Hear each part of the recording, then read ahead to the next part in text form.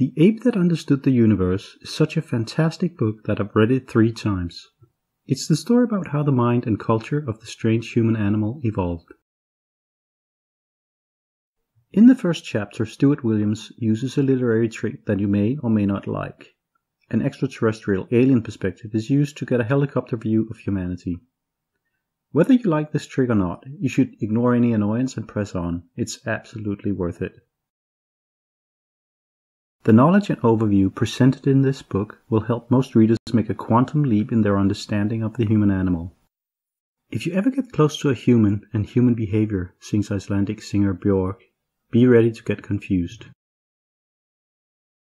However, Stuart Williams' book just might help you dissipate some of the confusion. The aim of his book is to sketch out an explanation for human behavior and human culture that has a decent shot at being accurate. And Stuart Williams, in my humble opinion, hits the mark.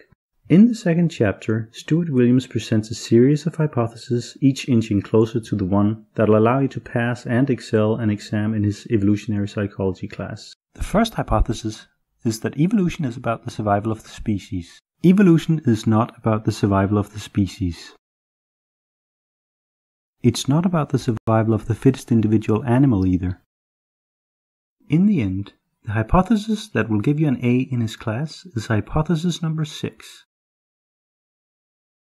Evolution is about the survival of the fittest genes. Genes are selected if they get themselves copied faster than rival alleles, that is, faster than other versions of the same gene. Think of adaptations such as sharp teeth. They're designed to help pass on the genes giving rise to them. Designed by natural selection, that is. Simply put, if sharp teeth helps an individual animal survive long enough to procreate, another animal with genes coding for sharp teeth is born. Of course, being cute may help as well, especially when humans play a role in selecting who gets to breed. Stuart Williams also explains a number of useful concepts, like the concept of evolutionary mismatch. Here's one example. Hedgehogs evolved a defensive mechanism that served them well for many years. Rolling up into a spiky little ball will effectively deter most animals from eating it. However, when caught in the headlights of a car, this is not the best possible response. A little spiky ball will not deter a car from running it over. It's probably better to run. The hedgehog's defensive mechanism is therefore a mismatch in an environment with cars and roads. In the third chapter, The Sexy Animal, notice the clever spelling, Stuart Williams tackles the currently controversial viewpoint that men and women on average are different. He lists 10 common sex differences found in the animal kingdom and explains how they could arise as a result of either evolution or culture. The average differences? Males and females differ in size. Males in many species have a stronger sex drive. Females are often choosier. Males are frequently more ornamented. Think of the peacock's tail. This helps attract more females. In many species, males pay for sex. Here, a male bowerbird has built a home to attract females. Males are generally more aggressive than females. They fight each other for access to females. Males often have built-in weapons, like supersized fangs. Females grow up faster than males, and they tend to live longer. Females do most of the caring for the young, for obvious reasons in mammals. How do we explain these average differences? Are they caused by biology or culture? Stuart Williams argues that many of these differences can be explained by biology, though he gives due credit to cultural explanations when called for. Let's look at an example. The larger sex drive of males. Is this a result of cultural influence? Are we actively encouraging the male sex drive in our cultures? Or is it to some extent built into human biology? Does a large sex drive make equally sense for males and females trying to spread their genes?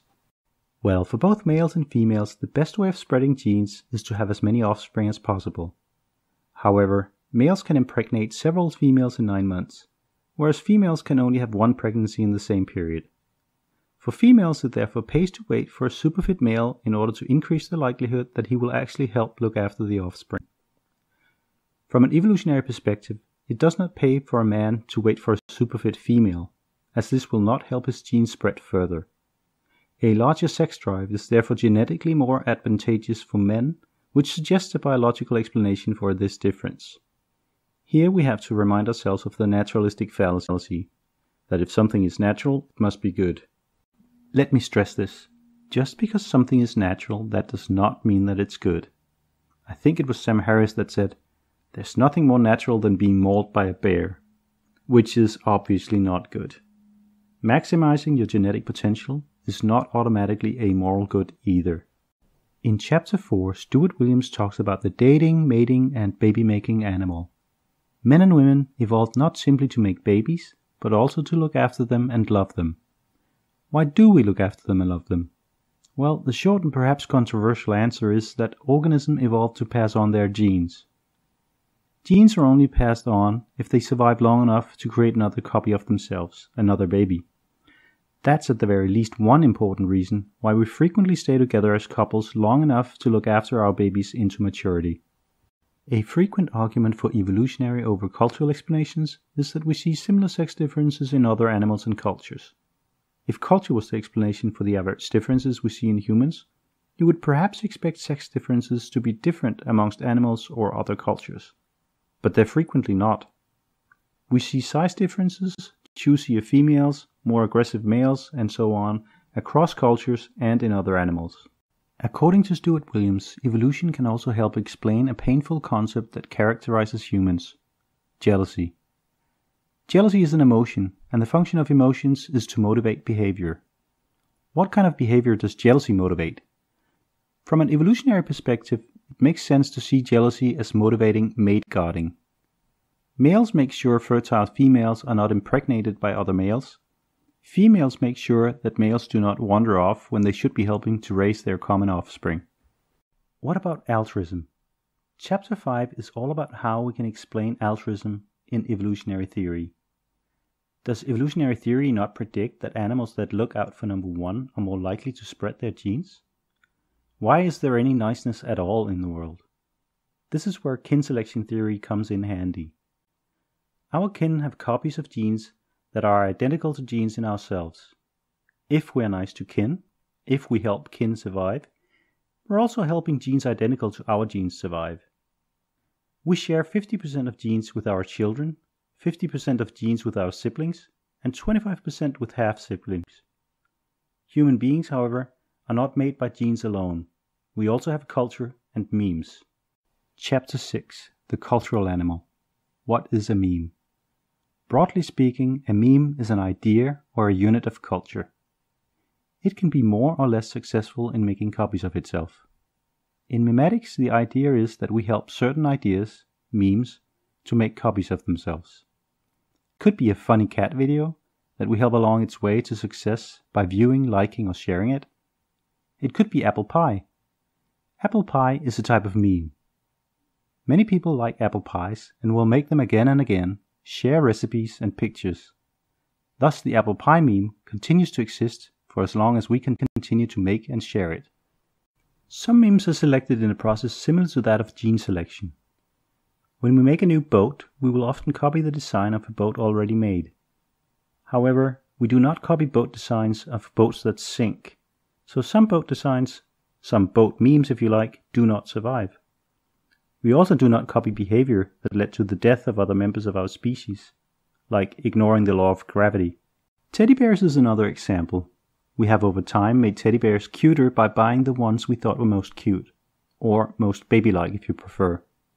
Non-cute teddy bears are no longer sold, so the memes of less cute teddy bears did not survive. Genes and memes, however, are not completely separated from each other. Genetic changes can catalyze memetic changes and vice versa. Human beings, more than other animals, are a result of gene-meme coevolution, and Stuart Williams presents examples of this in his book. Biological evolution is about the survival of the fittest genes, and cultural evolution is about the survival of the fittest memes. Like genes, memes are selected to the extent that they have properties that make us repeat them. Here's an example. Some cultures, perhaps in times of great need, had the idea to start drinking milk from other mammals. Those able to digest the milk survived and were more likely to procreate. So here's a cultural idea that increased the number of people with lactose tolerance. In other words, an example of culture reshaping the body, and we have every reason to think that it can also reshape the mind. That was Nonfiction Takeaway from The Ape That Understood the Universe by Steve Stewart Williams. I only covered a small fraction of the interesting facts in this book. I highly recommend reading it. More Nonfiction Takeaway to come. If you enjoyed the video, please subscribe, share and like for more Nonfiction Takeaway.